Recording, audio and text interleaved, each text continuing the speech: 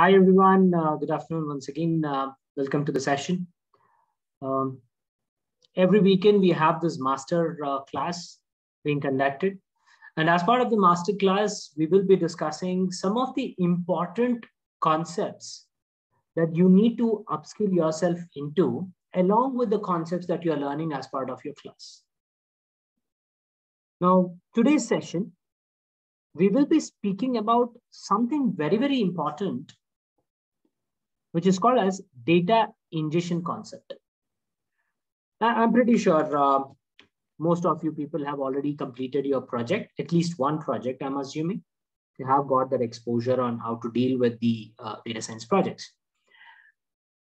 But let me put it in a very simple way. Let me ask certain questions. Think from this perspective. This is where the industry is moving now. So you'll also have to focus on these aspects. Before I start, the actual discussion, I want you people to think about these points. So I will talk about data science project.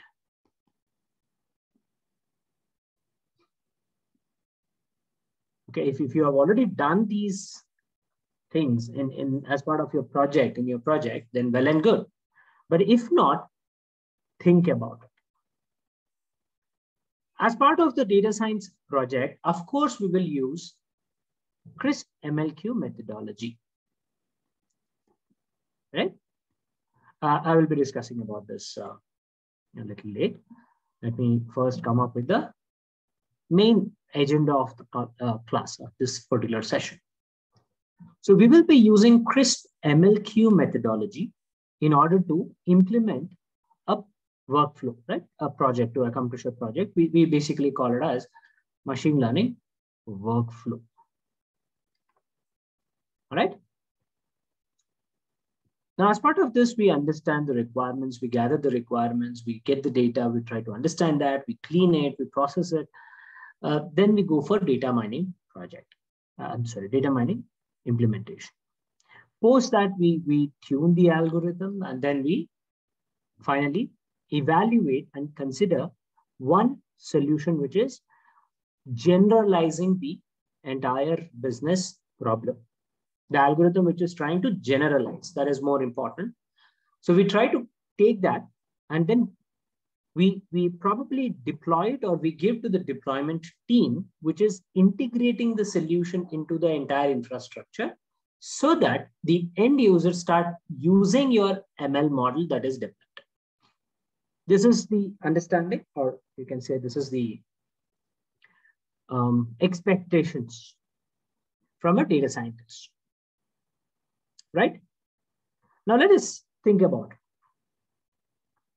Whatever the data set is, right? Now, majority of the cases we'll have to simulate the data. 99.9% of the cases we will simulate the data. So this data that you're going to work on is sample data. It'll be a sample data, whatever the data set that you create. Assume that it is 5,000 records, right? Now this is historical data. Now on this data, we do cleaning. If required, we do transformations.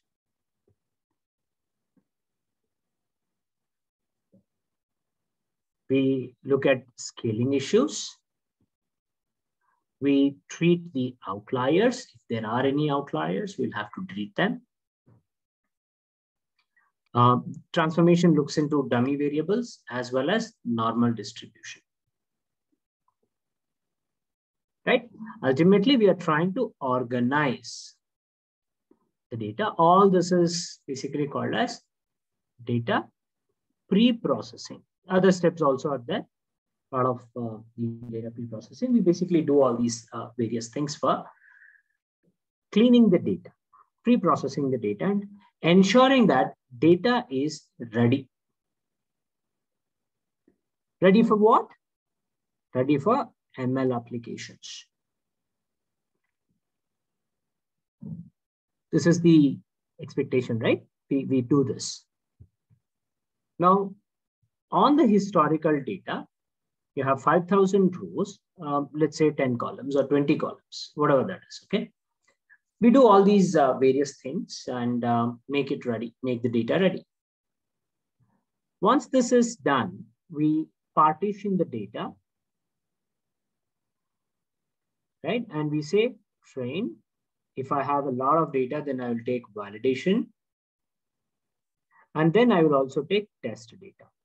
So train and validation are basically used to ensure that we get the model trained and also tuned. Using validation data, we tune it. And finally, we have test data, which will allow us to generalize, right? Evaluate the model for generalization. Once this is done, we get the model and we say, this best model is saved. We generally use this in pickle file. And then we either use Flask applications, or generally is Flask application that we try to use to deploy this. So using Flask, we develop a HTML UI, and then we try to put this ML solution as a standalone solution. If you're using Flask and then creating HTML UI, that means it's a standalone application. We need specialized teams. We call them as ML ops teams, ML ops engineers, who productionize this solution. Okay, these are the people who do productionizing. We'll talk about this probably in a separate session altogether. But ultimately, whatever the solution that you're trying to work on, which is developed on this data set, has to be going into the production environment.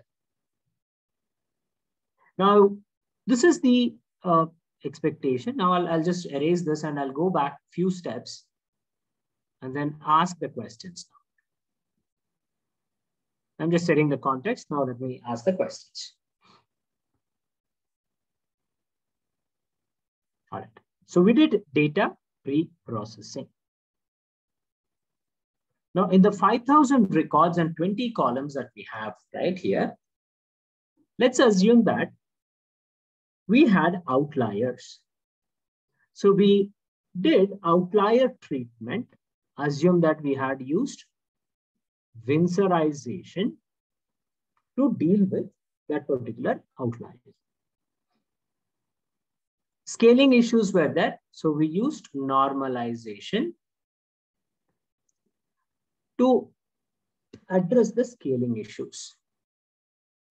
Okay.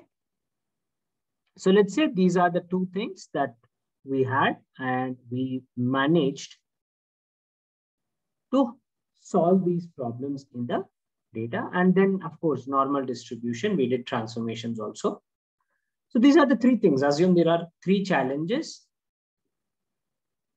in the data and we address them. And then the solution that you have developed, the data is ready, right? You have addressed the issue. You have developed the machine learning model, and then you are deploying this. Now, when you say deploy, this is in the production environment. Assume that ultimately the customers have to start using it. Now, when customers are using it, do you think there will be no new data that is getting generated? Is customer having only 5,000 records and 20 columns? That's it.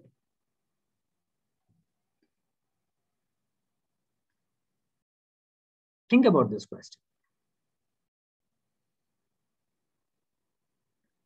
Do you think business remains constant?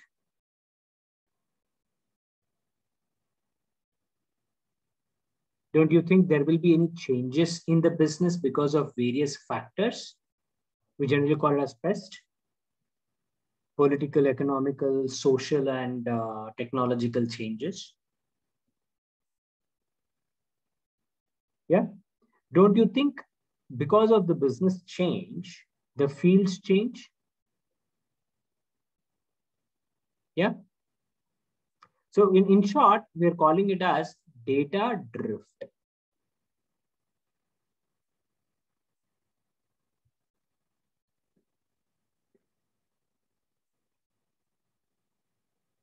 I will ask you another simple question.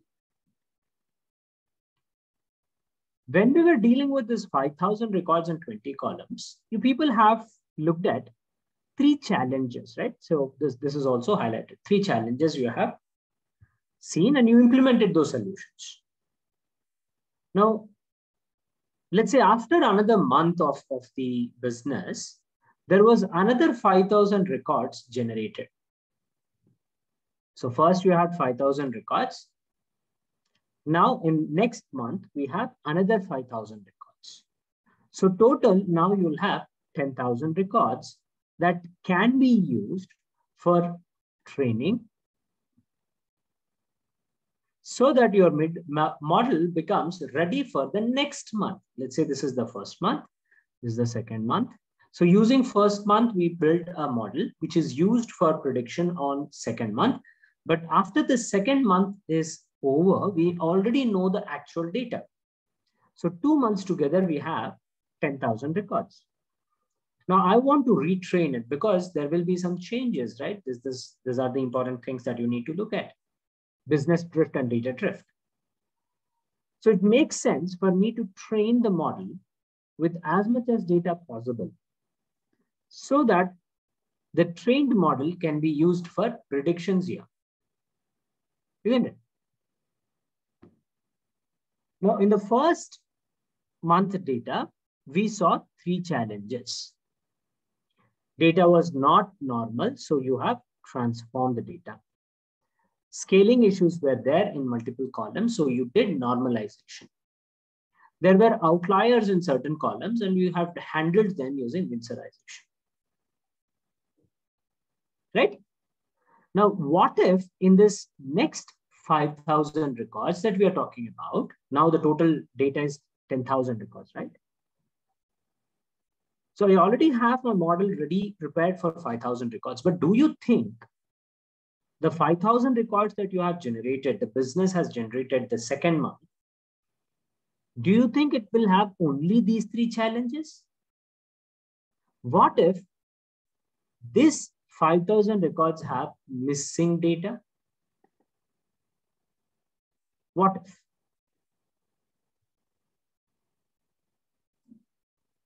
Yeah. What if there are duplicates in the data? What if new fields are added? Isn't it? There are changes coming into the picture. Forget about new features. We'll talk about only 20 features for now. Right? We'll take one step at a time. Only 20 features are there, but these 20 features have new issues. Missing values is one issue. Now, the code that you have developed, which was run to train on the 5,000 records, can I reuse the same code?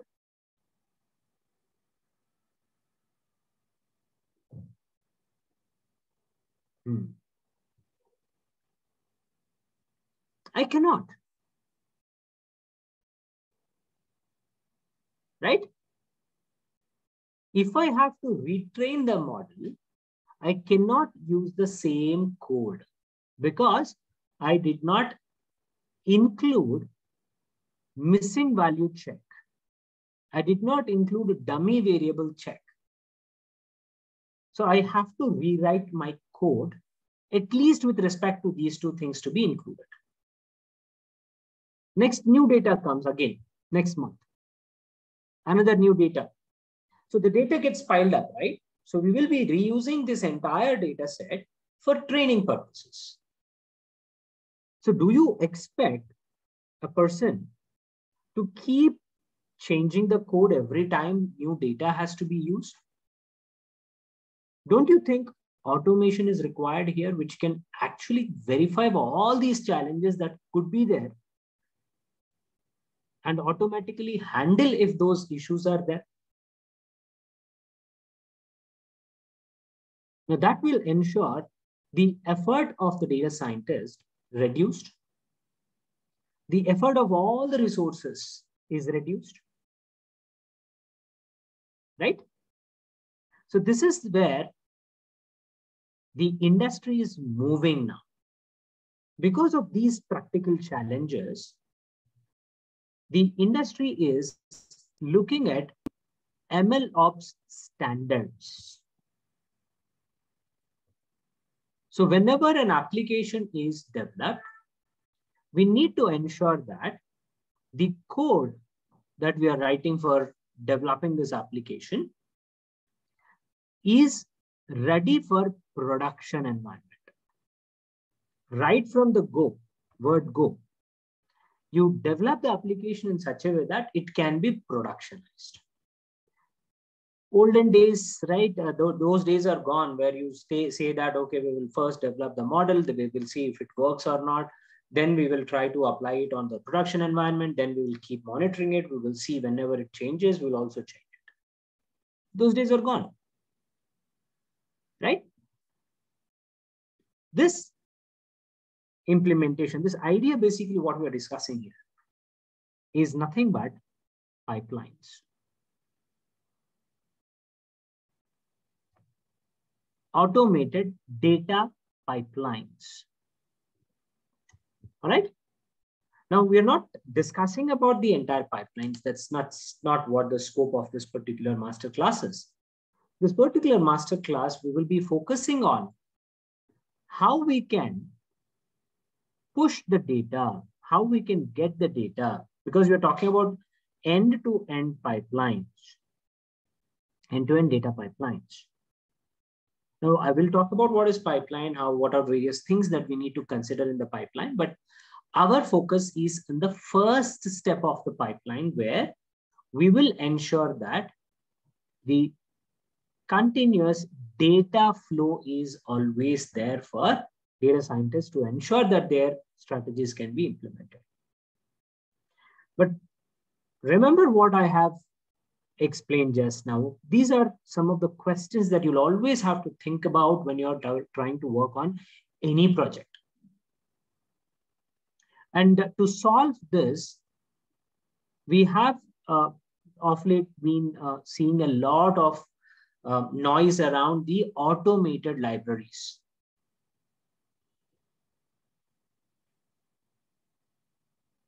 Now, when I say automated libraries, Python code, which will automatically verify each and every step and highlight these are the issues in your code. So we have right now, right, these libraries being used, these areas, automated or auto EDA techniques, automated hyperparameter tuning. In short, we also have automated ML techniques. AutoKeras, AutoScalar, AutoTeapot. These are all some of the examples. Here we have grid search, random search. Here we have SweetWiz, Pandas profiling, detail, some of the libraries. Now, people who have already done projects, you might want to relook into these strategies to be included in your projects. You've already done that. You might have code and all that. Try to improve your code, assuming these are the things that you'll have to now fit into your solution. Okay, this gives you that exposure. People who have recently joined on the projects, live projects, or who are currently doing the projects, you people might want to also look into these things and implement them in your developments. From the interview perspective, these are very, very important nowadays, right? Interviews are being focused, the diversion, right? There's a slight diversion on these libraries right now. So focus on these things. Now, as I said, we will be talking about data ingestion step as part of this particular program. To highlight, a data pipeline is nothing but series of steps which will allow the data to be moved from point A to point B. But when you say point A, you don't have a single point, but you might have multiple sources. Point B also might have multiple destinations. So we need to integrate all these solutions that we have in the data set. Right? So that's the data pipeline logic. End to end. When I say end to end, we talk about the source and destination. Okay, source and destination. Point A to point B. I'll show you some of the images which are readily available. You can also look into those images on Google as well. Some of interesting images that I like. The pipelines that we are talking about here, right? They could be of different types, 3 different types broadly, we can say. One is called as batch data pipeline. In this, we move the data at one interval. The entire data that we have, we are going to push it into the next level. Okay. This is called as bulk ingestion, or we can also call it as ETL processing.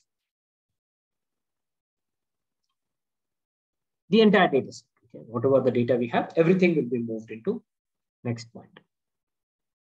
Streaming data pipeline, we can also call it as live data streaming pipelines. This means as the data is generated, it is moved into the next level or destination. This is called as continuous flow. It's like you have a pipeline established, open pipeline established as waterfalls and it goes. Right? So that's about your streaming data pipelines. Then we also have something called as CDC pipelines, which are used only to refresh the data. So you'll have 2 systems, right? Whenever this transactional data is getting updated, whatever the fields that are getting updated, only that will reflect here. Only that will be changing the effect. Only that point will be moved. This is called as CDC. Ultimately, both should be in sync. Say, for example, I have 5. Here also it will be 5. Now, because of some transaction, this 5 is changed to 10. Rest of the data will remain same, right? So CDC says this 5, it has updated to 10. So you need to update that to 10. Okay, that's your CDC pipeline. Now, when we talk about pipelines, there are certain points that you need to look into. Sorry. The softwares that we are using should be easy to configure and to maintain. And they should be allowing the real-time data ingestion. And data could be in different sources. So that the software should have the right capability to connect with the different sources that we have. Because in different source, the data could be in different format. So the software should be scalable to understand those variations. And majority of the open sources are used here. And Python is one of those sources that we use for doing the data pre-processing in that entire pipeline.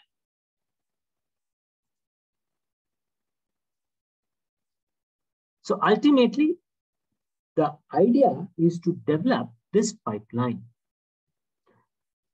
You can see the data pipeline says here you are doing all the data related transactions.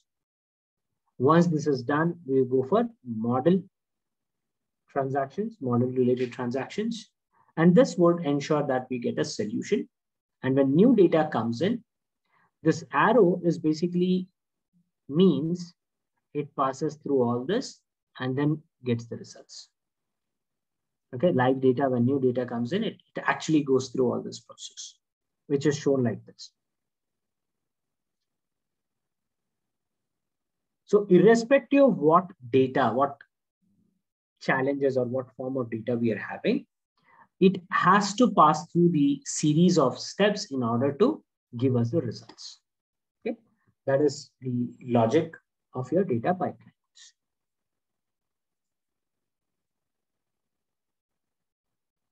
Now, whenever we talk about data pipelines, we need to try and understand how you design, how you plan your pipelines. And standard ways, there are 8 phases for your data to flow from source to destination. I'm specifically talking about machine learning related pipelines. So it all starts with data ingestion layer, and this is where we are focusing. Then we have data collector or data collection layer, then data pre-processing, then storage, then analytical layer or query layer, and then finally we'll have visualization. These 6 stages are basically flowing from one to the other next stage. Along with these 6, we have 2 additional layers which fit in everywhere in all the 6 stages. Those are security layer and monitoring layer. Security ensures that, right, external sources cannot, hackers cannot get into this particular flow to get the data. Monitoring is ensuring that whatever the data that is flowing is consistently flowing without any leaks. So these 2 layers are fitting into all the layers. Now let us try and define the steps here. The ingestion layer will be the first step, right? As the name, you can see the names, you understand, right? So data ingestion layer is the first step that comes into the picture, which allows us to connect to various sources, right? So we will try and understand where the data is coming from, what is the source, right? And we should be able to integrate with those sources. Then we have data collection layer. Data ingestion layer and data collection layer are always tightly coupled together.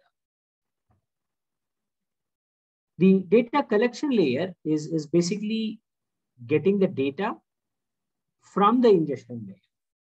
This will ensure that the collection layer is ensuring that the data that is being ingested is made available for the rest of the pipeline. Okay. So collection, it's like you're starting to gather all the data. And to do that, we need ingestion layer, which establishes the connections. Now, once we have collected the data, then comes the pre-processing layer. Right? And this is very important layer and time-consuming layer. Right? Whatever the data that we have, right, is being processed here for the analytical results or for cleaning purposes. Okay. Then comes the tricky part, which is data storage layer. Right?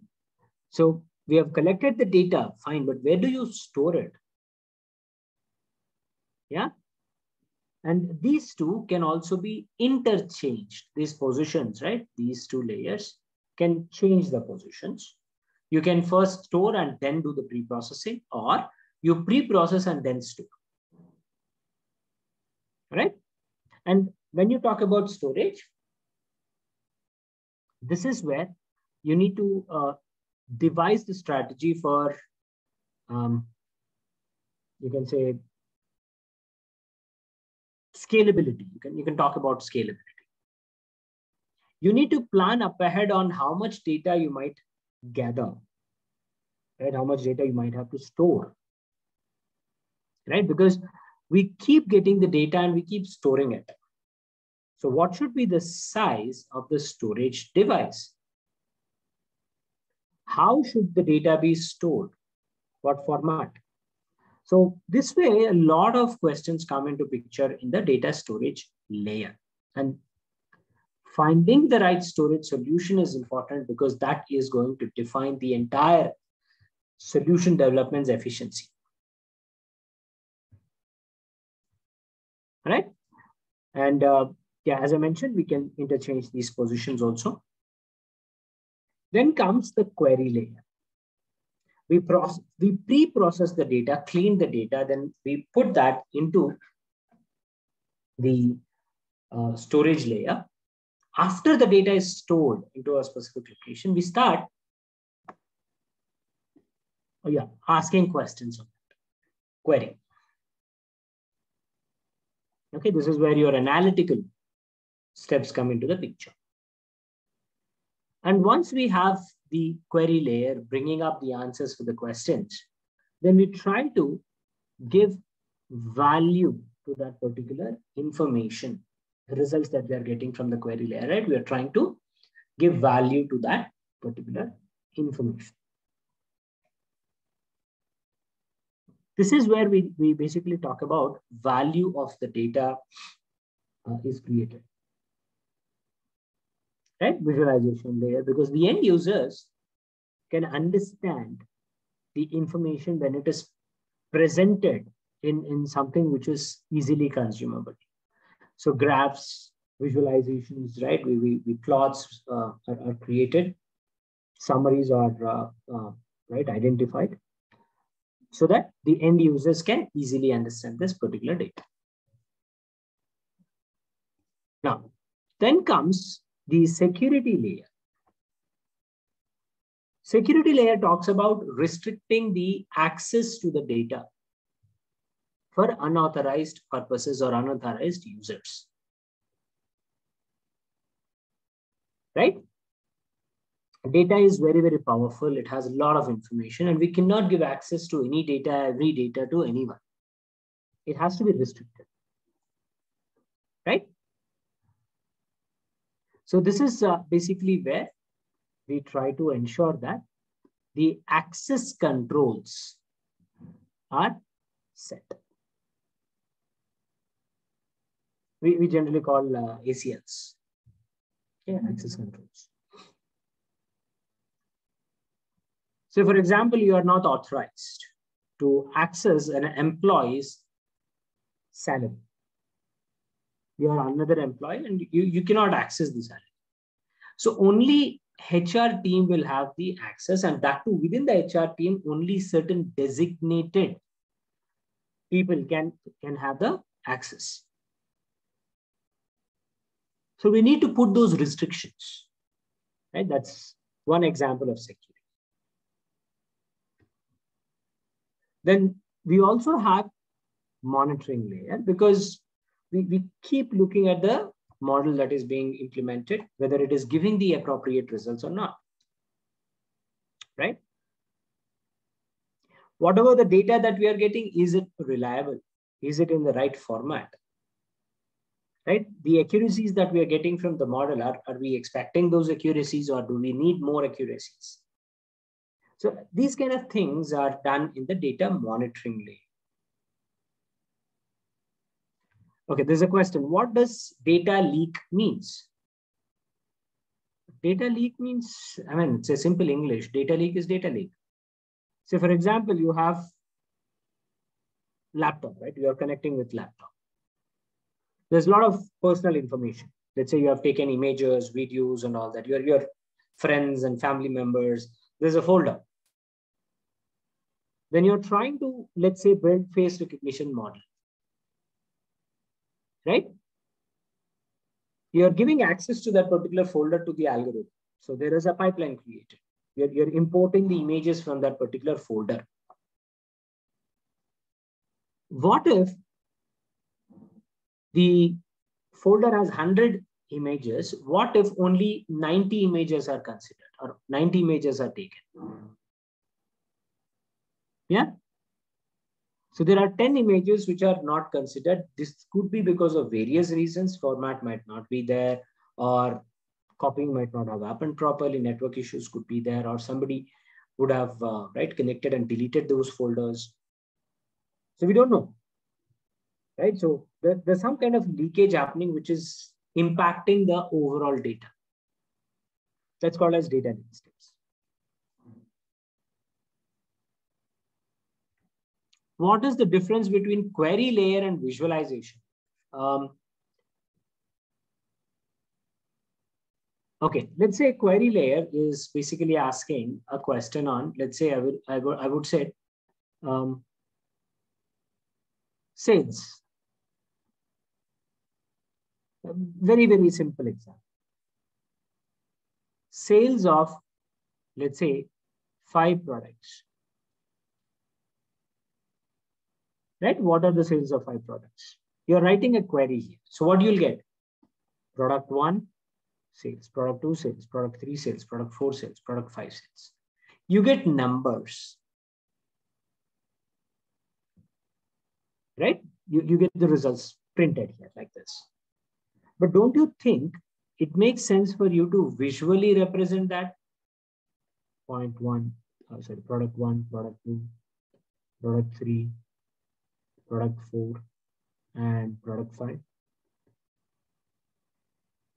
So this is a query layer. We're trying to ask certain questions. We will get the answers at this layer, but those answers are better interpreted when you are visually representing them. Right? So data visualization, or you can also call it a serving layer. I hope that clarifies.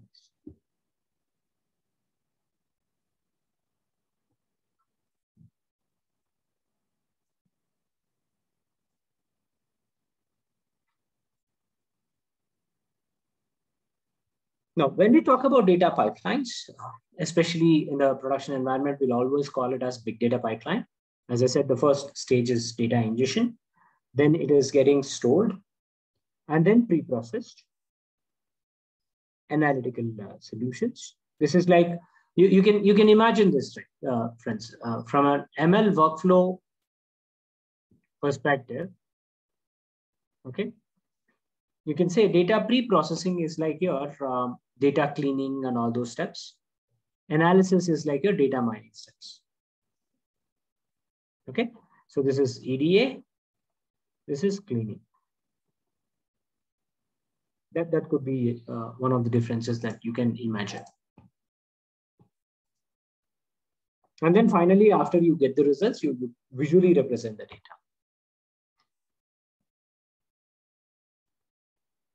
Now, that is what you're seeing within. After data ingestion, we have data storage.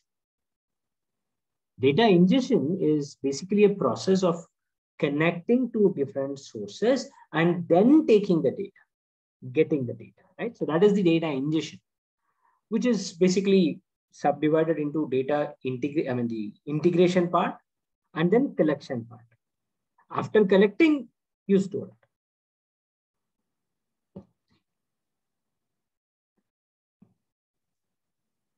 All right, next. This is offline pipeline and this is streaming pipeline. If you see, the same boxes are there. The big squares that you are looking at, data ingestion, data storage, data pre-processing, data analysis, and data visualization or data serving. These 5 steps are common, but in order to implement them, we will have different tools considered. Remember, we just discussed a slide where we were talking about how do you choose the pipeline softwares. So the software should be simple, easily configurable, easily troubleshootable, right? And then it should connect to various sources, and then live data can also be, right, has to be streamed using that. So these are some of the questions that we need to look at. And you can see those examples like Flume, Kafka, then NiFi, then Spark streaming comes into the picture, then right, Hive, Impala here. Whereas in the batch mode, you can see Scoop, HDFS, Spark. These are very basic vanilla model kind of things. Okay, and the another point with respect to this is one another layer. You can see data integration and data ingestion. Both you can combine them together. And then we have data processing, data storage, and then data analysis too. So as I said, these two are interchanged. Data pre-processing comes first and then the data storage. All right. So this is the difference between ETL and ELT. You might have heard about this ETL terminology. Now we're talking about ETL and ELT. Right? So extract, transform, load. Extract, load, and then transform. Right? So this is extract, transform, and then store it, then load. Whereas the previous slide you have seen is, you can observe here, we are extracting, then we are storing and then processing, ELT. So this is extract, this is extract, this is load, this is transform. Right, and the next slide, if we talk about the other way around. Whereas here we are talking about extract, transform, and then.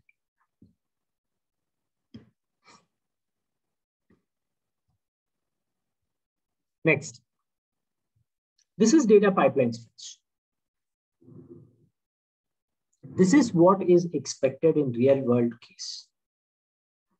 I really love this animation. This is done by Semantics Data Platform. That's an organization. They've right, visually represented the entire pipelines in a very, very beautiful way. We have various data sources where the data might get generated.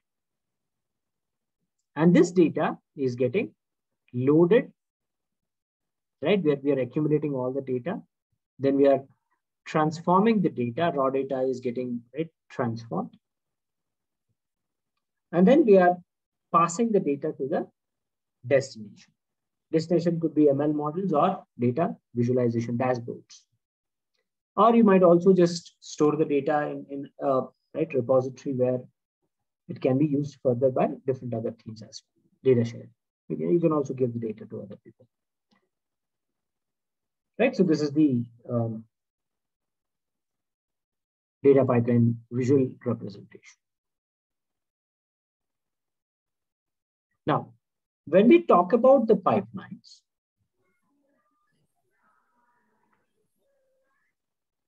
we are speaking about the pipelines with respect to point A to point B, where point A is where the sources of data lie.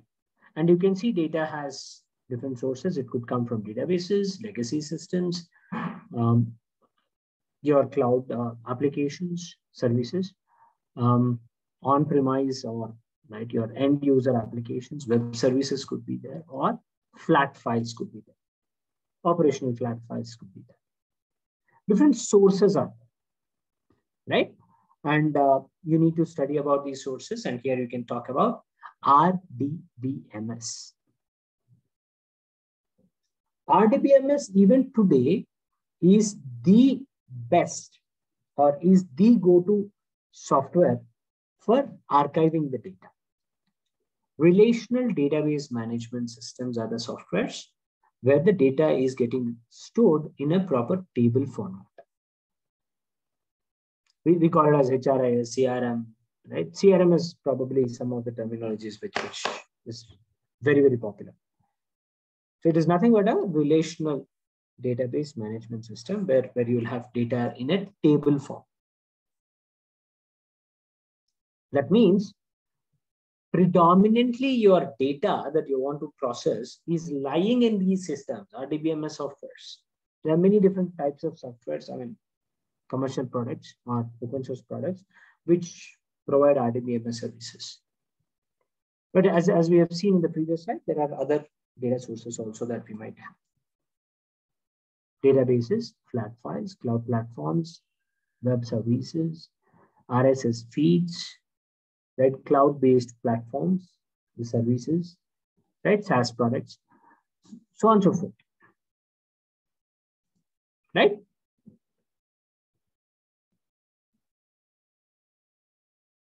And these databases can broadly be classified into SQL-based softwares and NoSQL-based softwares. SQL-based softwares will always store the data in table format. This is nothing but rows and columns predominantly. In other words, this is organized data. How is it organized? It can be in different forms. The most ideal form is the table representation. Then we also have NoSQL-based solution. This could be in column-oriented table, keyword value pair orientation, right? This could be the way. Graph representation could be there. Document type is there, right? Column-oriented table.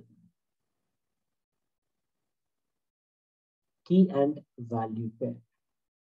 Graph-based. Document-oriented softwares. So on and so forth. These are organized in different ways. Okay, these are, you can say, something which is not in table format.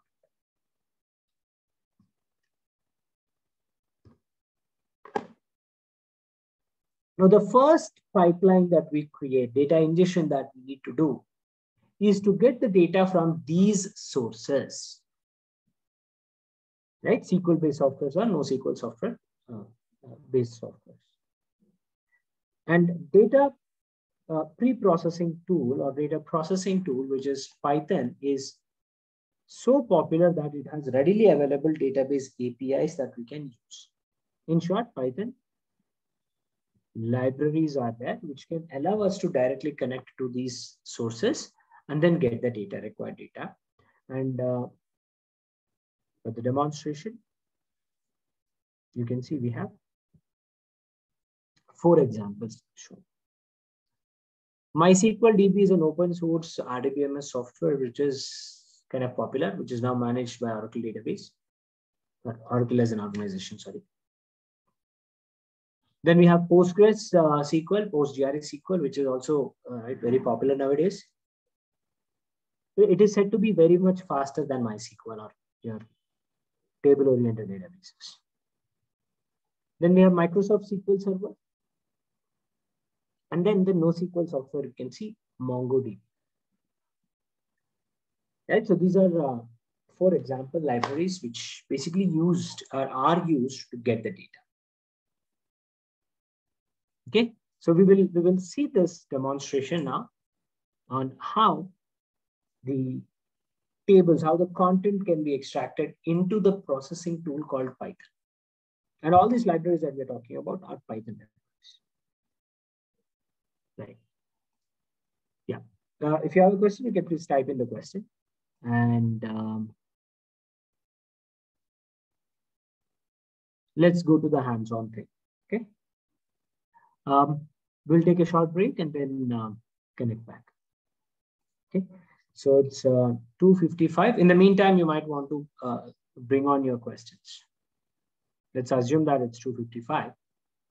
Right, and we'll take 10 minutes break and then we'll connect in 3:05.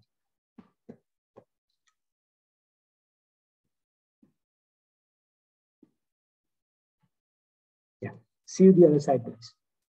We'll do the hands-on.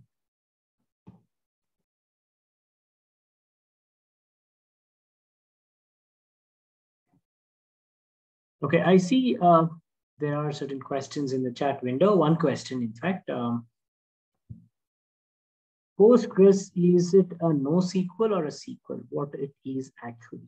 Okay, So let us first discuss about a quick comparison between the databases.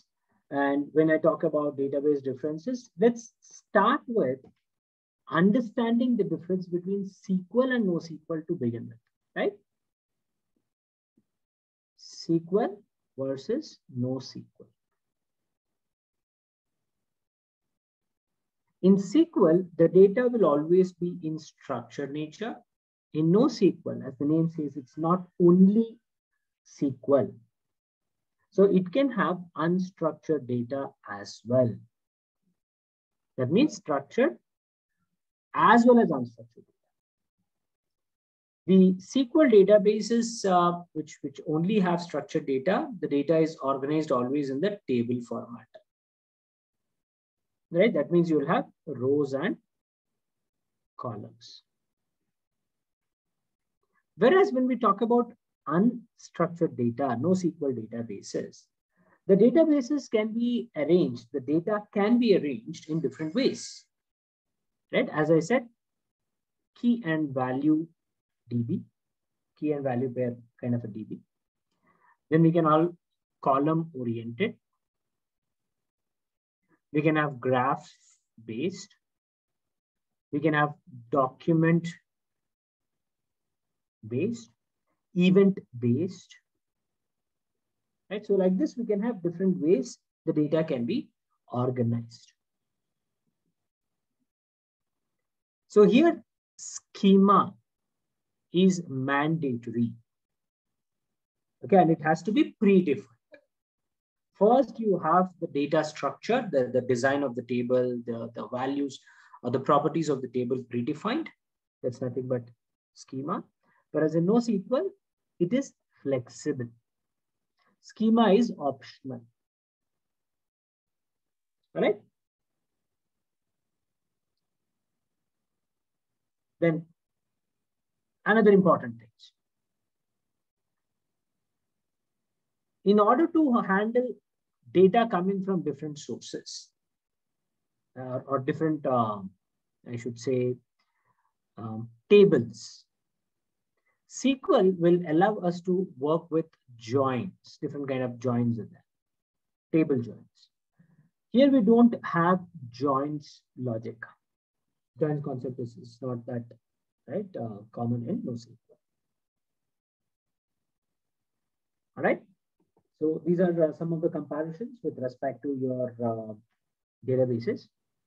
And then if I talk about the Postgres, right? If I have to compare the Postgres database, it is also a, you can say RDBMS. This is RDBMS database. That means it's a SQL-based database. Relational database management system. Okay, MySQL is that.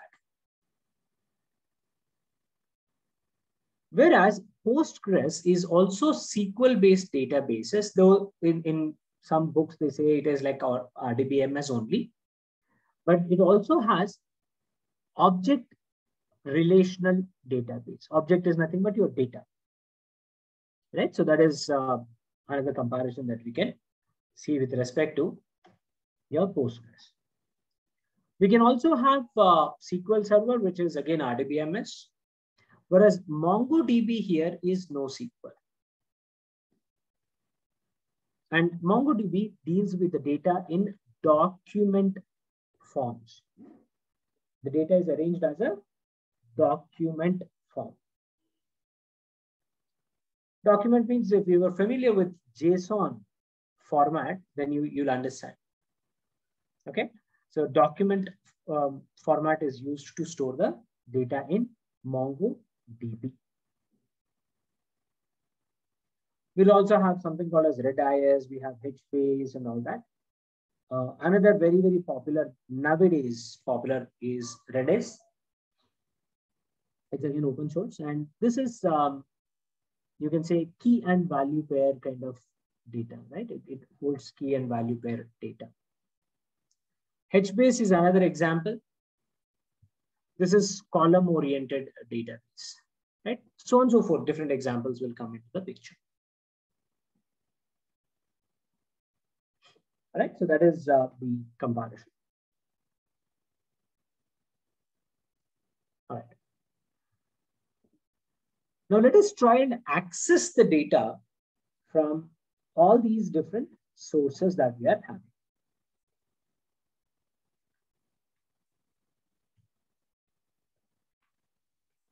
Ultimately, the processing that we are doing, right, is going to be in Python only, because that is the most flexible data processing tool, which basically means that we need to bring the data into here Python programming language, right?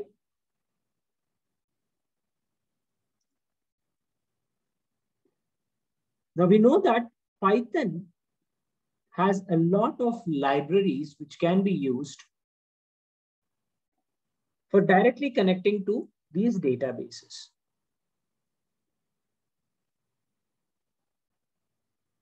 You can see the examples here, wherein for MySQL, we had MySQL connector.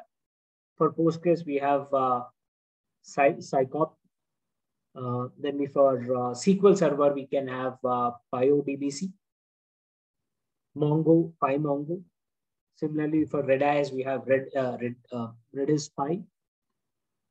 These are some of the names that we use. These are libraries, or you can say Python packages. Okay. All right. So let us try and access these things with respect to Python.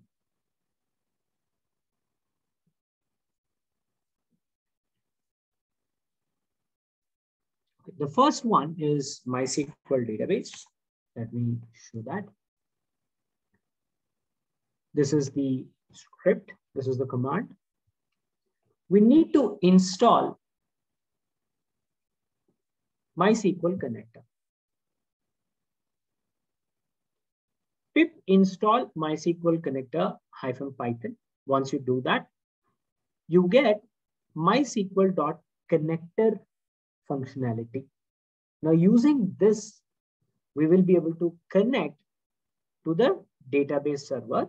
And always remember, when we are trying to connect to a database, it needs to have connect string.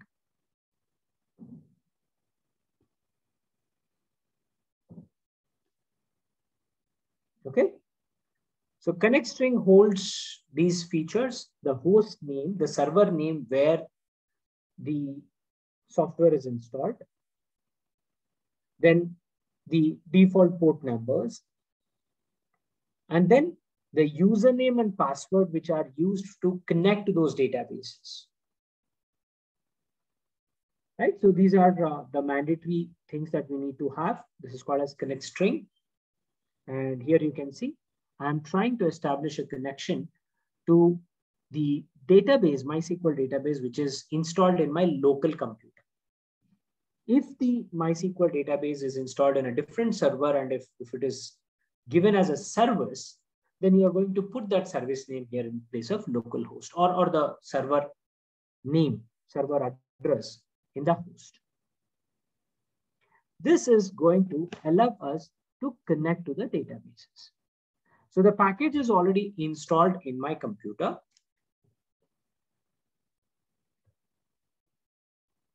Right, so I'll just import, and then I will say connect to the database. So this is database connection established. You can see the value here. MyDB is a connector. You can also say print MyDB. It basically tells that it is a MySQL connector. Now we are going to create a cursor object.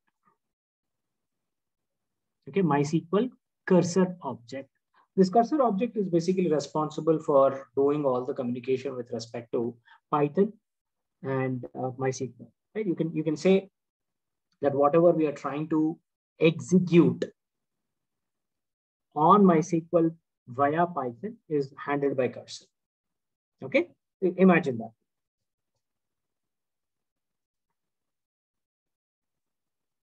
I'm going to execute a command called show databases. This is a simple SQL query. This is going to list down all the databases that are available in the MySQL software that you have installed. I'm giving this as a string and defining this as a string, a script. Now I'm going to execute this script here using the myCursor object, execute show databases command. When I do that, the results that we are going to get are actually stored in the myCursor, and I'm going to say fetch all. This is giving us the result into db list underscore results. In our software, in my local system, the software has 10 databases installed or created, you can see. Access test DB, DB1, employee 1, information schema, MyDB, MySQL, performance schema, sys and testing. So these are all different databases that we have created. It's a list, so you can either print it or just double click it and see the list. If you want to create a database, then you can execute this script which says create database employee 1. It is already there, so I'm not executing it. But this is going to create the database employee 1. Once the database is created, you might want to connect to that particular database. So in the same script, I'm going to say employee 1. And you can see this is the connection DB that is established.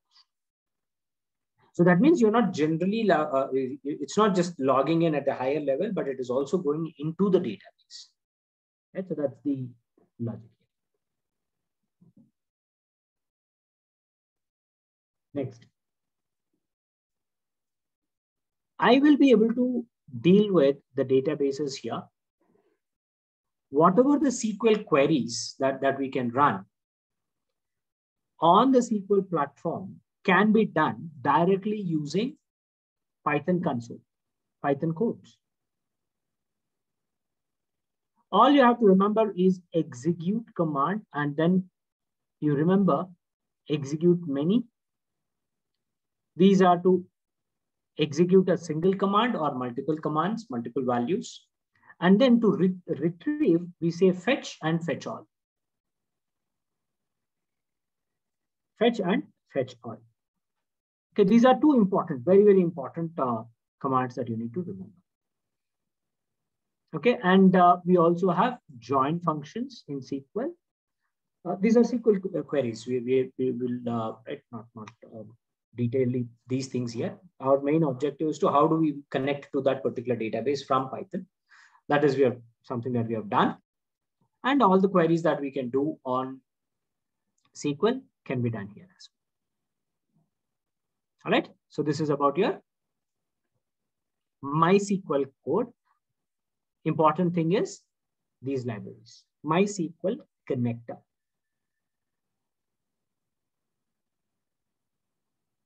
Next.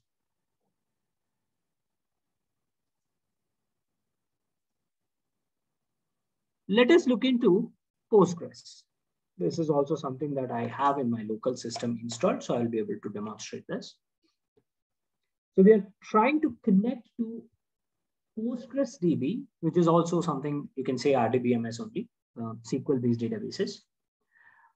To get to Postgres, or it is generally pronounced as Postgres,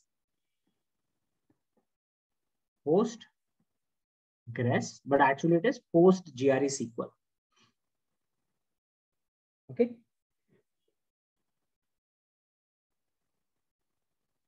Next.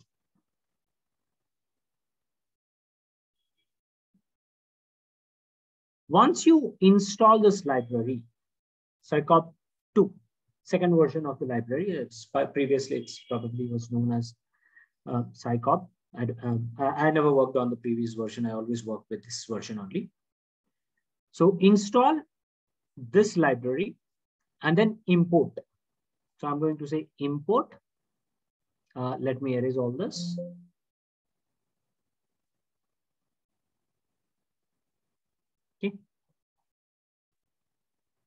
I'll close. Okay, it's not there already. My connection is also closed when I clean the memory.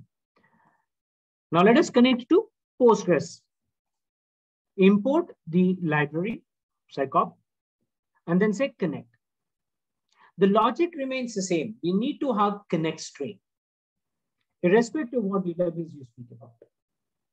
We need to be able to get the access to the server, that specific port number which is used for communicating things. Default port numbers will be there. Then the username and password which have the permissions, right? Access controls are given. So you have host, username, and password, and then you will establish the connection here.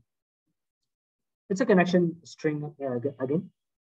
And then we say, whenever you are doing any transaction, we want to auto commit the transaction. So I'll say true. Do you want to auto commit it? Yes, we want it. And I'm creating the cursor object here. I'm calling as CUR.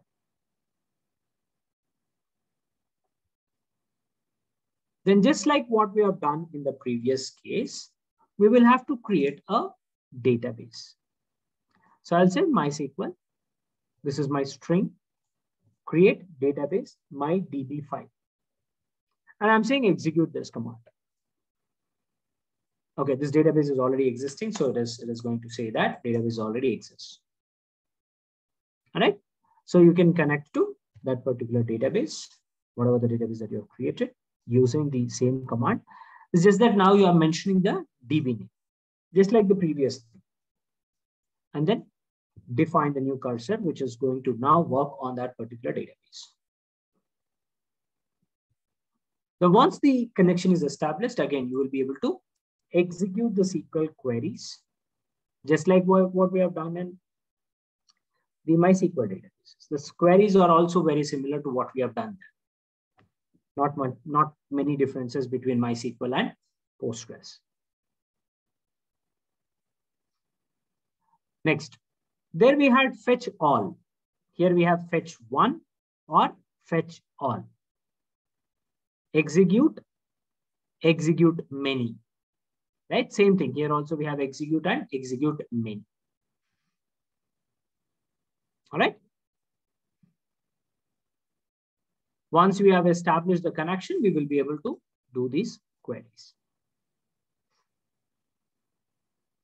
Cursor uses. Cursor is an object which is running these queries on your database. You establish the connection, but who's going to ensure that the queries are executed on your database? So we call that as cursor object. That's the use of cursor. No, we cannot be able to do the explanation of database, Raghav. That is not the objective of this masterclass. Yes, commit every time. That's what we are talking about, right? We are predefining it. Database driver. Yeah, you can say, right? Cursor is like an object which is ensuring that the database drivers work as expected, right? Or database driver itself, you can say that. So this is with respect to PostgreSQL. The most two popular softwares that are used in today's world because of their open source nature, and they are also being your RDBMS kind of software, SQL based softwares. Okay, next.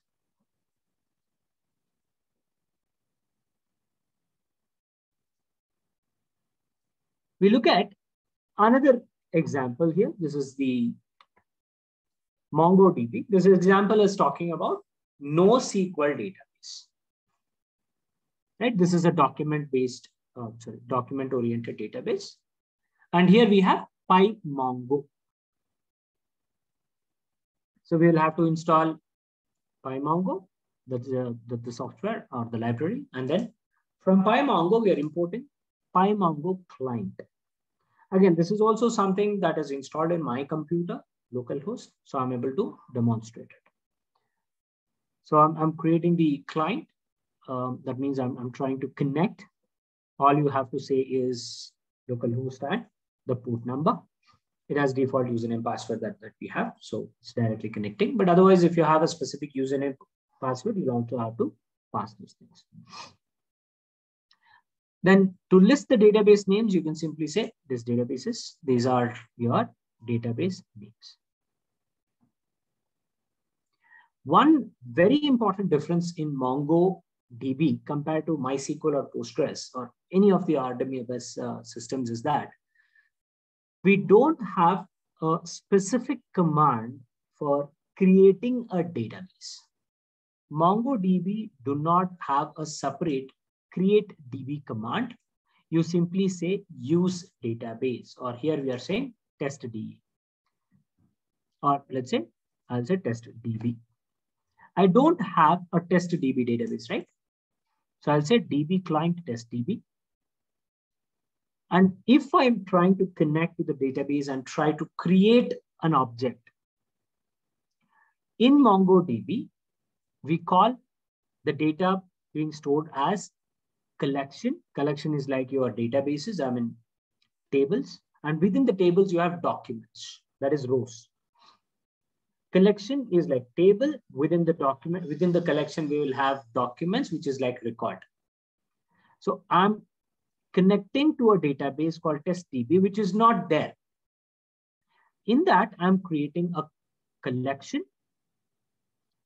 Once I create the collection, the database will be created. Now you can say list. Data, okay, I've not saved it. My mistake. Let me save it also. Okay, now let me see. Yeah, testDB is available. Because the collection is also an empty collection here, right? When I created, it is an empty collection. When I've added one document, at least one document, right? The object is created. Then only your database gets created. Okay, so this is how your MongoDB works. It's like a key, you can see document base, right? So this is one document. It's like dictionary in Python. Within the document, you'll have key and value pair. And here we have insert one or insert many. Similarly, you have find command, right? And then you'll get the results. These are some of the comparative operators that we use in MongoDB. This is something a little different here. Says less than or equal, greater than or equal, right? So this kind of simple queries that we have. All right, so this is with respect to MongoDB. Of course, you need to understand the various properties of MongoDB to run more queries like this. So these three databases I already have installed in my computer. I've been using them for some other purposes. So I'm showing you the demonstration. But as I said, the process to connect to databases via Python is by using these Python libraries only, right? Very simple solutions. For every database, we have a connector or library, and using them, we will be able to connect. The questions. This code to connect single source of data. What do you mean by single source of data, Ravindra? I did not understand that question. You might want to rephrase that question. Multi-source host. What do you mean by multi-source host? Is there no cursor for MongoDB? No, the cursor terminology is not used here. We use Mongo client. We call it as client. Okay, we are using client. It's like cursor only, I think. But we don't use the terminology.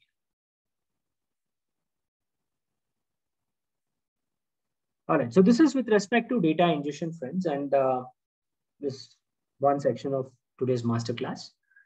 The other concept that we needed to discuss is with respect to the GitHub concept. Now, how many of you have Git accounts? Yeah. How many of you have Git accounts?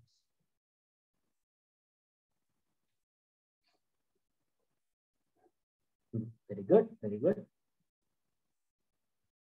Very good. Now, Git is very important.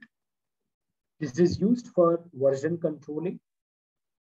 It can be used for CD/CI pipeline generation, right?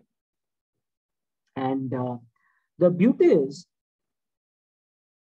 the Git accounts or Git platform is developed in such a way that, I mean, we have features in which we will be able to directly connect to our Google Colab repositories.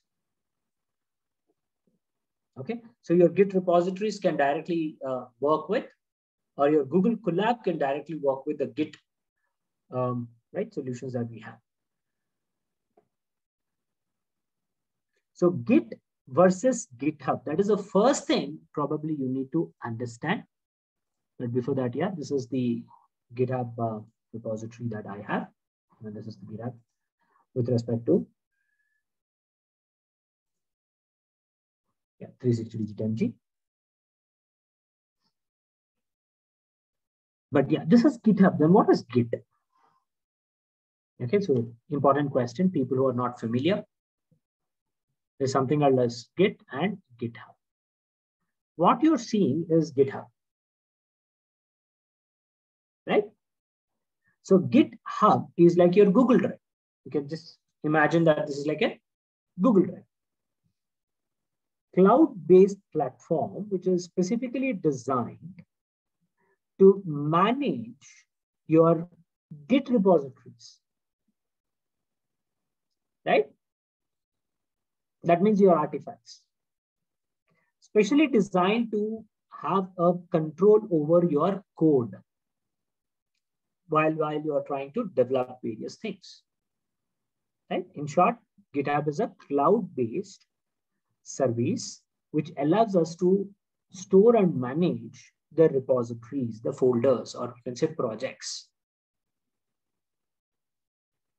Okay, and these projects are called as Git.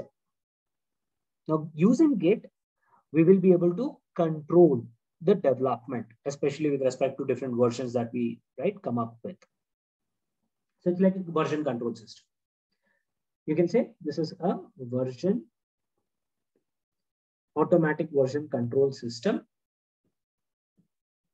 Because see, what happens is if you are working on developing an application, there might be multiple people who are working on the same code, or maybe you are working on the code while everyday development is happening.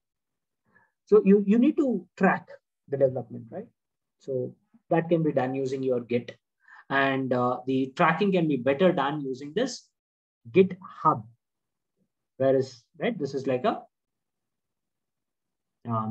cloud-based service for storing. It's like a location where you dump your Git repositories. Okay, that's a high-level difference. We do have Git commands and all that, but yeah, let's not heavily focus on that. We will try and look at how Google Colab can be used to handle the Git repositories and all that. All right.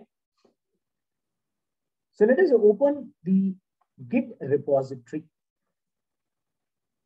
Okay, this is our Git repository. I'm going into databases where I have a folder called data. I will show you how we can access this particular data directly from Git repositories. Okay, first we'll look into this, and then we'll also discuss about some of the capabilities of your Google Colab, which can directly work with this platform. All right.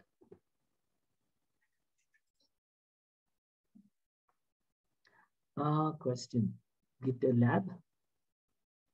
GitLab is also similar to GitHub only. You can say it's very similar to what we are talking about in GitHub. Yeah. It's also public-based repositories. All right, so let us try and look at these things now.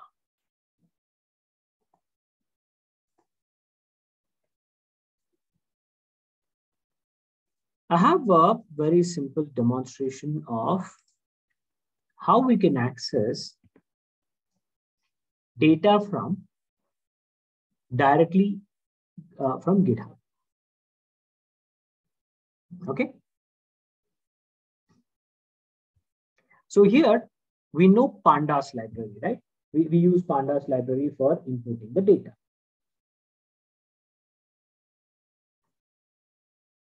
I'm using the same library, import pandas as PD.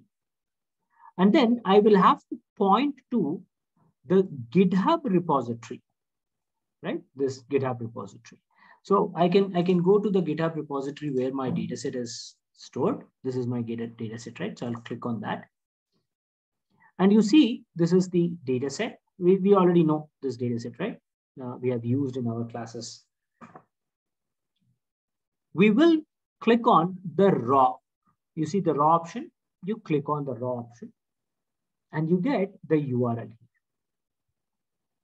Access this URL, copy and paste it here as URL. I'm defining it as a string. So let me remove everything here. I'll say import pandas as PD, and then I'll say URL. I'm defining this as a string, and just your PD command, PD and read underscore CSV or whatever the file version is, right? The format is. Here I'm using a CSV file, so I'm using the same command, and then say read underscore CSV. That's all. Job done. So the difference is, rather than having the file in your local folder, local system folder, you're putting that in the Git repository. Right? That's the difference. That's all. So the process of accessing the file is same, but remember it has to be in its raw format. Okay, and then we have pd.read underscore CSV, and this is your dataset. All right, so this is about your Git repository data access. Okay, how Google Colab is used. Google Colab is used just like your Jupyter notebooks. What is it used for? As I understand it, simply, Google Colab is just nothing but Jupyter notebooks, which is a little customized by Google itself. So it's a service which is provided by Google to write your Python codes using Jupyter Notebook interface. Can you explain how to upload? Upload, okay. Upload is just like what we do. I mean, if you're talking about Git commands, then yeah, probably we need to discuss that in a different session altogether. But in order to upload the data, you can just say add file, create new file, or upload files. And you just drag and drop your files. That's all. But you need to choose the right repository.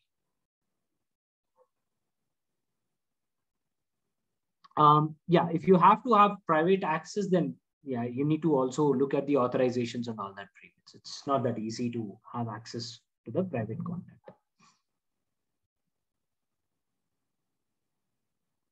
Yes, private data can be stored in GitHub, but accessing that needs permissions. Okay. Yeah, Git repository, from Git repository only, I'm saying. You need to have access. It's just like a database. You need to have access controls to these Git repositories, which are in private mode. Only then you'll be able to access it. Like username, password kind of authorization should be there.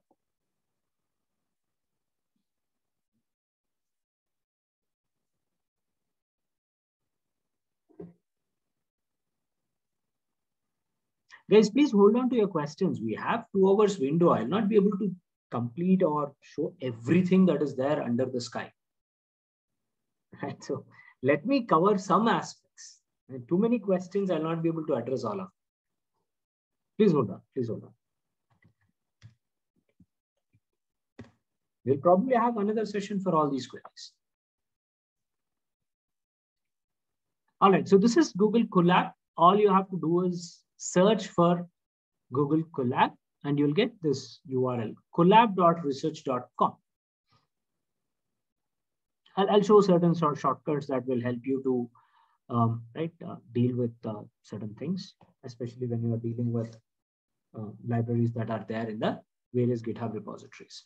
So this is my frequently accessed notebooks. So this is how your Google Colab looks like to start with. So Google Colab is nothing but an interface that is provided specifically for people who are trying to learn these certain things like data science, machine learning kind of things. It gives you a Python kernel without having any server. The beauty is it also helps you to get GPU's access, limited access, of course, for free, especially if you have a lot of data that needs to be processed using GPU capabilities, then you can, for a trial basis, you can try and do that. All right. And yeah, you can, these are some of the examples. You can scroll down and see all these examples. Okay.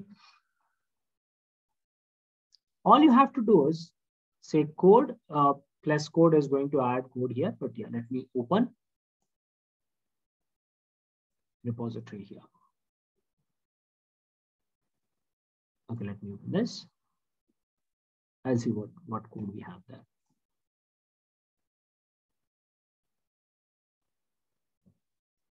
Okay.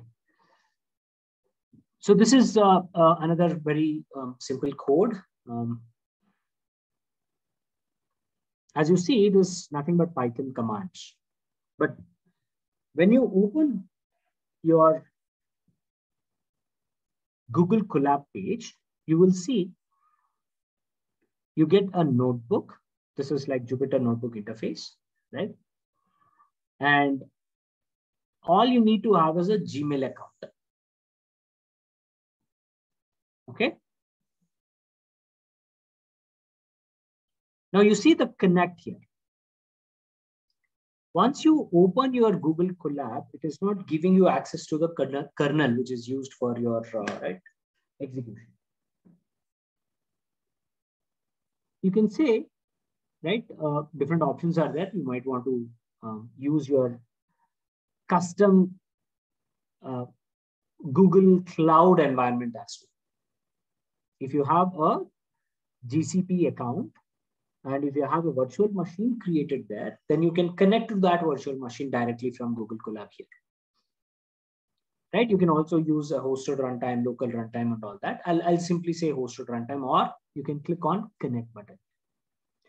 Once you click on connect, it is connecting to a free server, Python 3 environment, Google Compute Engine, right? And it is connected now. So it has given me a memory of 12.6 GB overall and 100 GB storage space, out of which 38.39 GB is already occupied. It's proportional to your Google Drive access. If your Google Drive has that kind of storage capacity, then it will show that storage capacity. And this is just like your Python code. I'll just write import pandas as PD, click on that. Now, if I want to access a file directly from Google Colab, then what should I do? Your local installations, right? Local implementations, we have the details passed directly here with respect to the static file, the complete location of that particular file, right? In local installation. But in Google Colab, it's a remote server where, your kernel is running on a remote server. It needs to have access to your folders in your local computers. That is directly not possible. So what you do is you try to upload the file from your local machine to a temporary storage space that is given here. If you click on the folder symbol, it opens like this. This is where you can store your files for temporary purpose. The symbol that you are seeing here, this is to upload the files, import the files from your local machine to this particular platform. It's only for temporary purpose. I'm going to access the same file that you see here, university dataset. It's a Excel file, not a CSV file. Reminder, uploaded files will get deleted when this runtime is recycled. So that whatever the instance that is assigned to you, if it is decommissioned, if you're closing it, then the data will also be deleted. Okay, okay. But you can see the file is now loaded on your Google Colab platform. If you want to know the path, the location of this file, when you hover your mouse on that file, you see the 3 dots. If you click on that, it will say copy path. You can just copy path and paste it here. This is an Excel file, so I'll say read _ Excel from pandas, and I'll be able to read the data. And you can see data types, I'm printing the data types. It gives us the information about the table content, the data field content. This is on a temporary occasion. Now, what if you want to directly access the data from your Google Drive, because it's a Google product, right? So you'll be able to directly access the data which is stored on Google Drive. And to do that, you need to establish, again, the connection from the Google Colab to your Google Drive. To do that, it will ask you to punch in your username password of Google account where the Google Drive is given. Now, to get the Google Drive access, again, here you see the folders. You see this symbol, the triangle symbol on the folder. You click on that.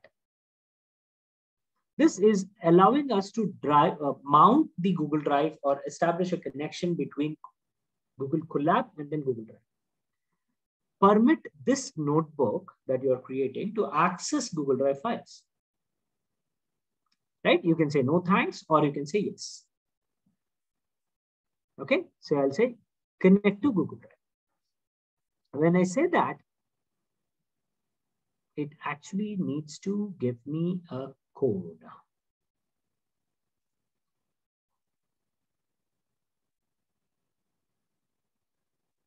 Oh, it's directly connected because previously I might have done this.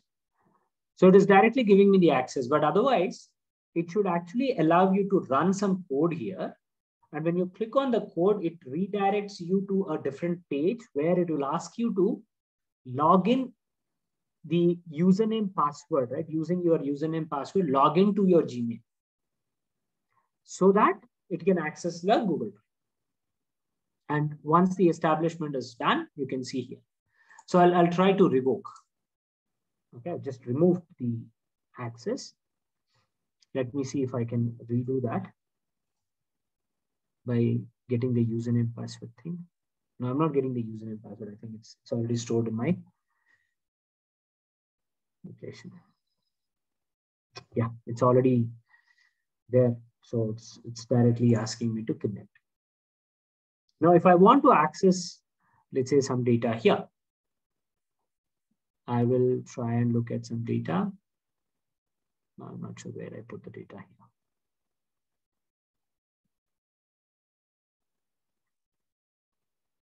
Yeah, too many things.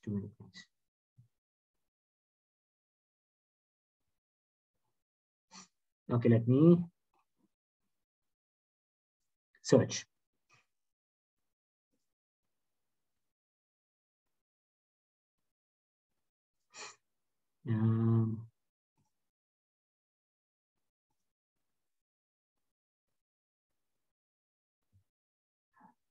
Okay.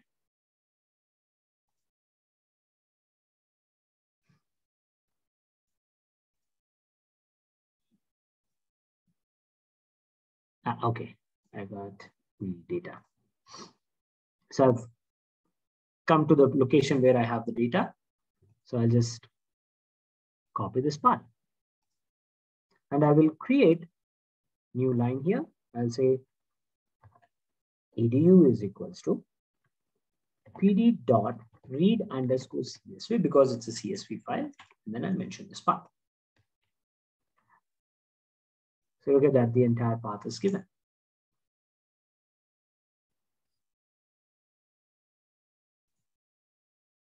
Okay. So this is the folder. I mean, this is the command, this is the location, and I'll say PD. PD is not defined. Okay, my bad. I need to execute this. This command is executed. Now, if I execute this again, it should be able to access the data. Done. I'll say edu dot head. It gives us the first 5 records. So this is how you can access the data directly from your Google Drive. Now, what if I have a folder, a file in my, let's say, let me cancel this. What if I have a file which is kind of a code in my location? So let's say create new file. I'll say Python codes slash okay, example.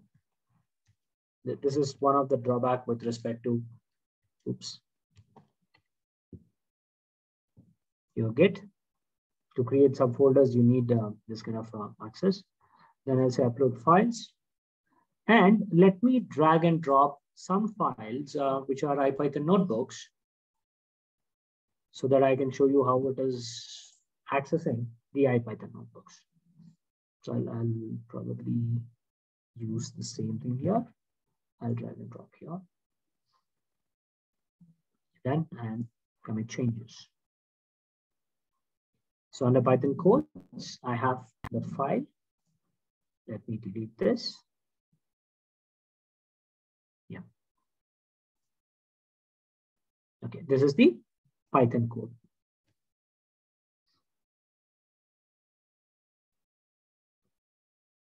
What is it? Nothing. Is it an empty file? Oh, great. Okay.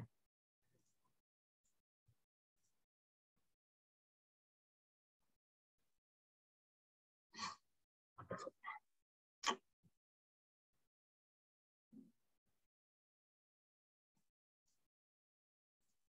I wanted to show something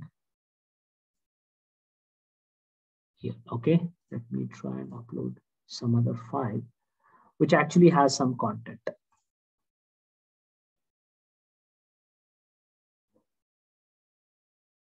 Let me see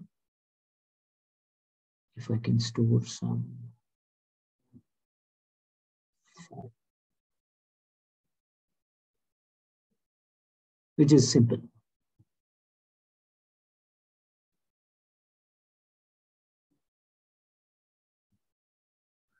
Okay, let me try and load this hierarchical clustering code.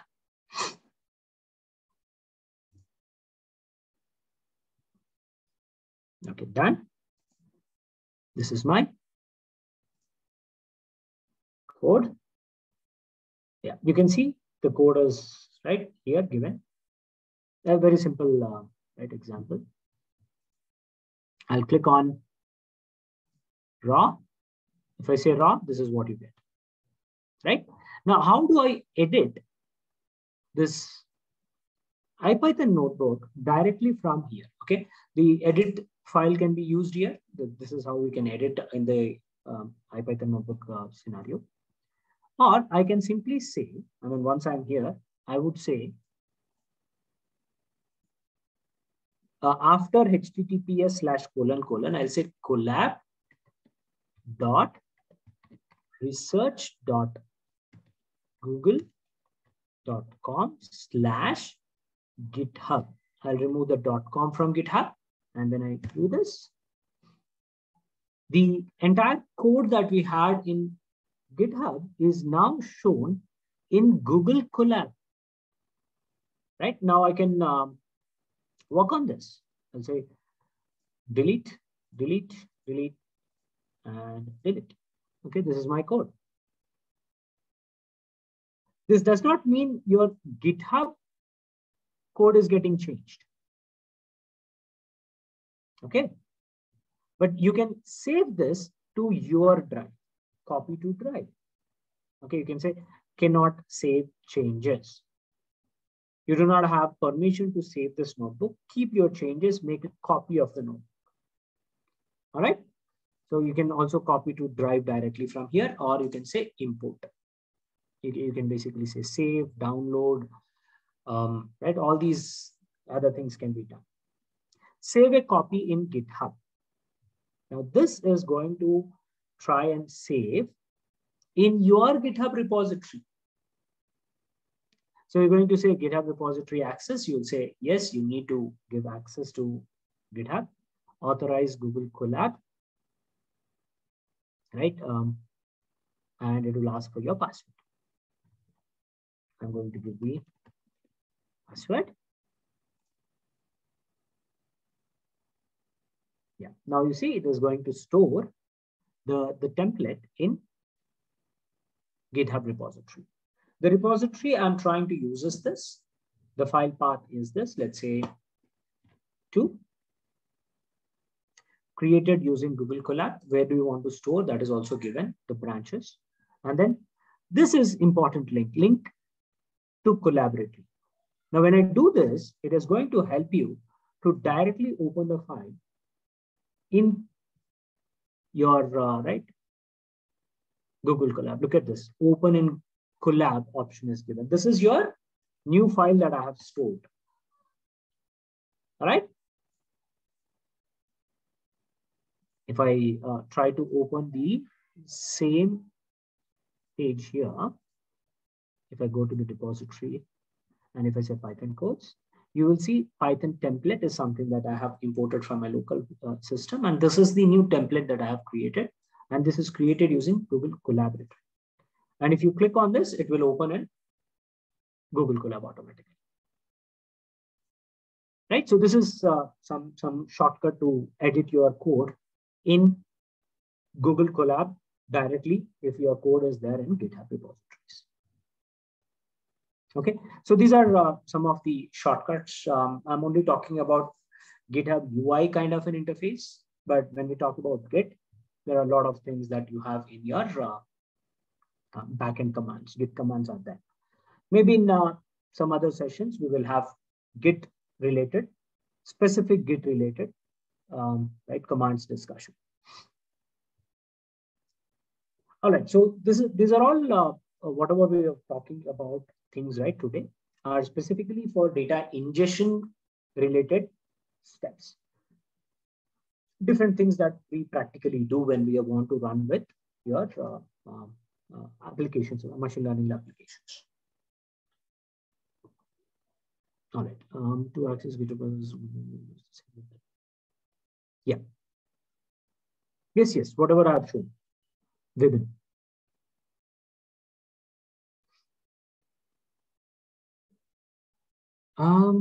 What codes? I mean, these are all codes that you already have in LMS. It's just that it's there in IPython notebooks with me. You have in .py. You can just create notebooks and then dump it into your Git repositories. That's something that you should be doing. This recording will be available in your LMS, Abhishek, in recommended videos section.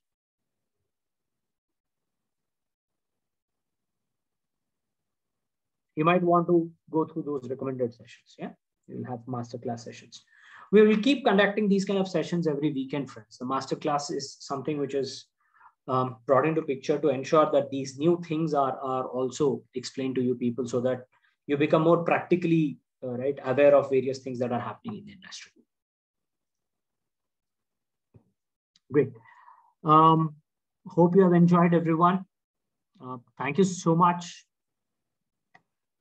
If you have any questions, you can keep posting them. You can post in your WhatsApp groups, or you can contact me, or You can contact the mentors team, and right, if they can answer, well and good. Otherwise, they will forward it to me, and I'll get your questions addressed. Is it okay if we save our assignment data sets? Yes, but data sets, especially if they are public, it is fine with me. But if anything which is private, you should not be doing that. You have to put it in a private folder and then give access to those private private folders. Right? Restrictions will be there. You need to be careful with that. 2 to 6 generally, Roshan, that's the window from 2 p.m. The information is always being communicated in the WhatsApp groups that you are part of. I will be surprised that you have not seen the WhatsApp messages. No, there is no session, masterclass session tomorrow. We'll have masterclass session again in next week. These communications are already there on your WhatsApp groups. Please watch out to the messages.